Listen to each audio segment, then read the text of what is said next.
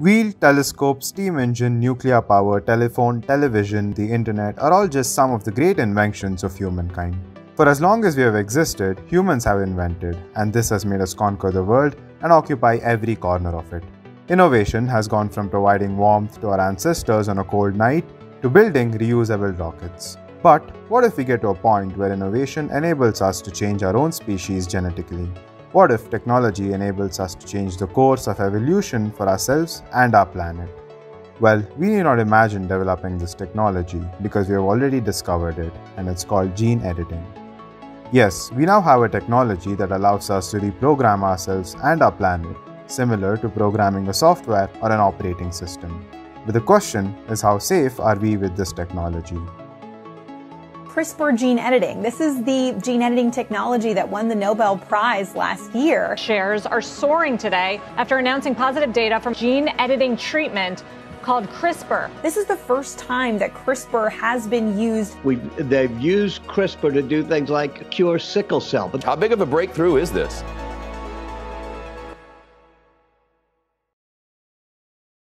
Before discussing modern methods of gene editing, we shouldn't forget that we have been artificially modifying animal and plant genes through selective breeding for thousands of years. Selective breeding involves choosing two parent animals or plants with unique and beneficial traits to produce an offspring that carries both the beneficial traits of its parents.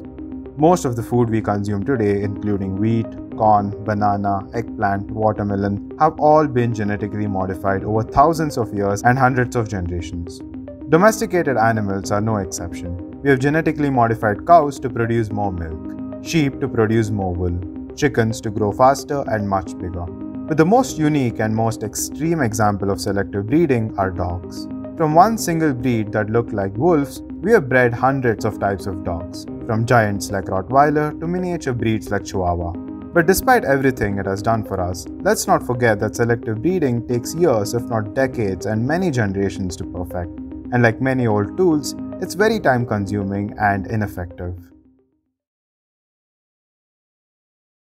After we discovered DNA in the 1860s, we finally understood what made life on Earth so diverse. We understood why, despite being made up of the same materials, trees are unique to mammals or reptiles. As it turns out, much like our programmed machines, we too are programmed, and the code for this program is hidden away in a compound called DNA. To understand how complex and delicate this code is, all we need to know is that there is only a 2% difference in our DNA compared to chimps. Once we understood DNA, it didn't take long for scientists to start research on a new way of genetically modifying animals and plants. We are now in a position to produce chemicals like insulin in labs, where before, this had to be done by harvesting animal organs. We have genetically modified fruits and vegetables with longer shelf life, and fish that glow in the dark. We did all this by simply inserting snippets of DNA into a bacteria or cells of plants or animals. As impressive as all this is, even this method of gene editing was not very efficient. It was costly as experiments required special labs and insane funding. And not just this, failed experiments led to undesirable mutations, and lack of precision led to mistakes. The real-world applications of this method was far too expensive for everyone to afford. So what could replace this technology? In 2012, the gene editing technology changed almost immediately.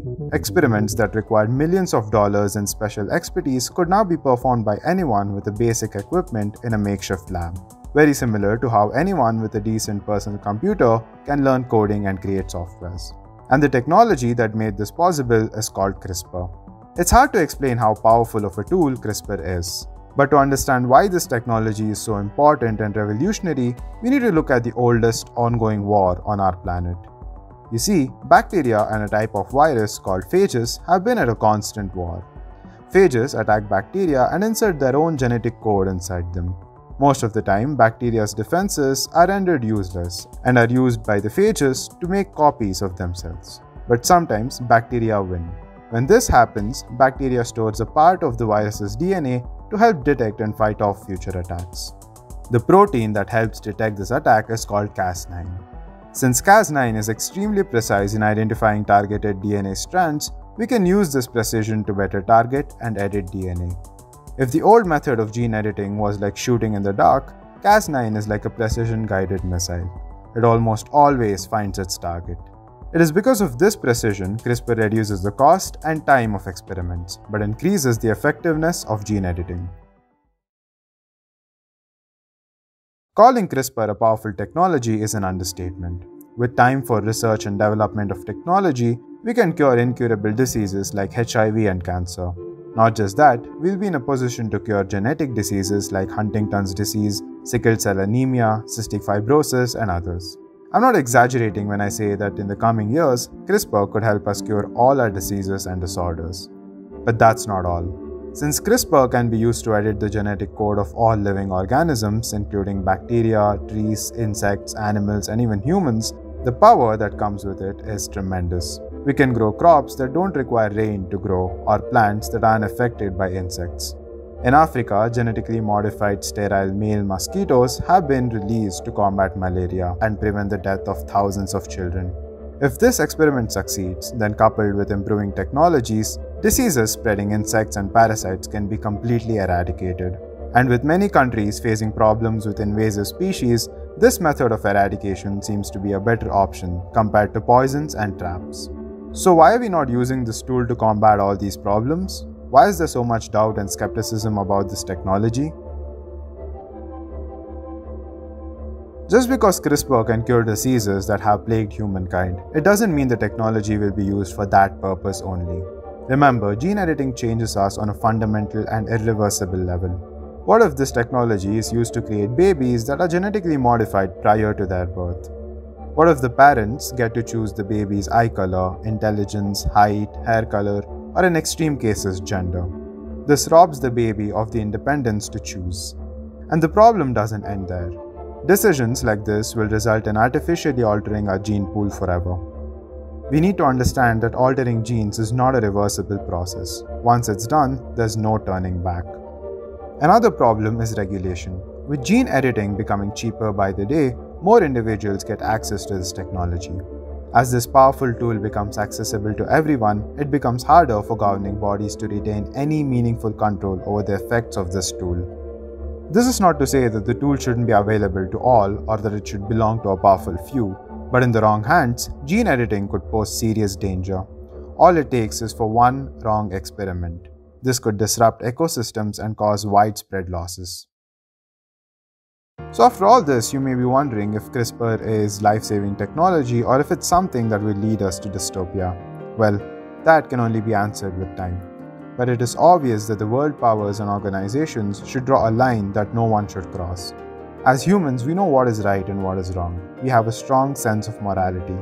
There is no doubt that this technology will be used for solving some of the most pressing problems, including curing diseases, growing better crops, correcting genetic defects, controlling pests, etc. Our scientific communities will use this technology for greater good. But mistakes do happen, and mistakes made by CRISPR will almost always be irreversible. But not exploring a technology just because it's powerful is foolish. On the brighter side, we know that overall, technologies like the internet and nuclear energy have done more good to us than bad. So what's to say that CRISPR won't do the same? Hey guys, thank you so much for watching this video. If you found this content helped you, please do share it and consider subscribing and hitting the bell icon if you don't want to miss my upcoming videos. I'll see you in the next video guys. Bye for now.